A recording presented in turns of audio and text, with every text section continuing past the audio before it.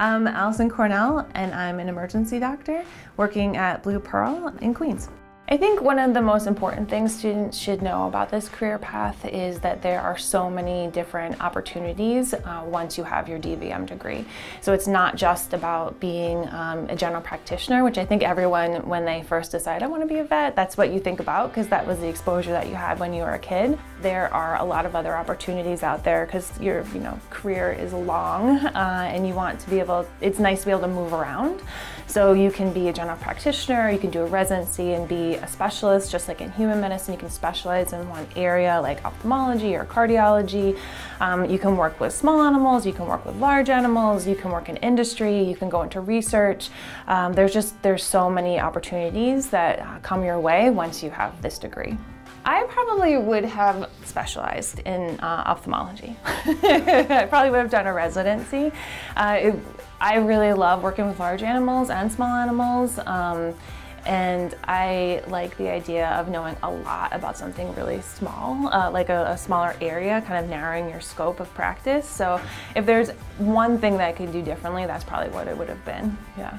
One of the things I find the most rewarding about this career pathway is really, treating the animals and being able to fix them when you can. So as an emergency doctor, getting an animal in that looks really sick, is totally flat, and within 12 hours being able to turn that around and reunite them with their families is an amazing feeling.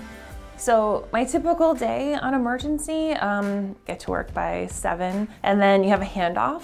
The overnight doctor will kind of round you on all the patients that are in the hospital, and then I start going through them one by one. So you do physical exam, you write your SOAP for every patient that's in the hospital, and make just like a treatment plan, figure out what you're gonna do. Is it a patient that is gonna go back to their family veterinarian? Is it a patient that needs to be transferred to another service? Or is it a patient that you're gonna keep on the emergency service? And then I call all of my clients, and then I just field emergencies throughout the day. The hope is to get in, get that done, and then start seeing emergencies, but that's not really how emergency works. It's often like feast or famine. So you're trying to do 35 things at once, or it's crickets.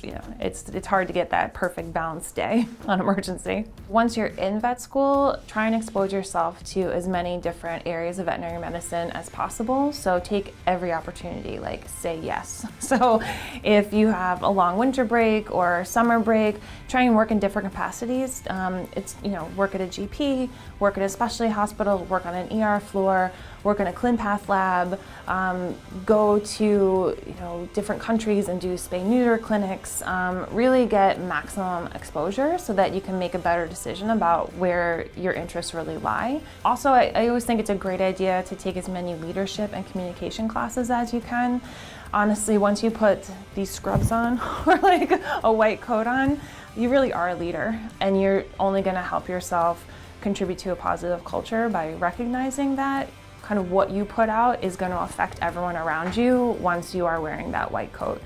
So I think taking some leadership classes and getting a better handle on how to do that is going to benefit everybody who becomes a doctor.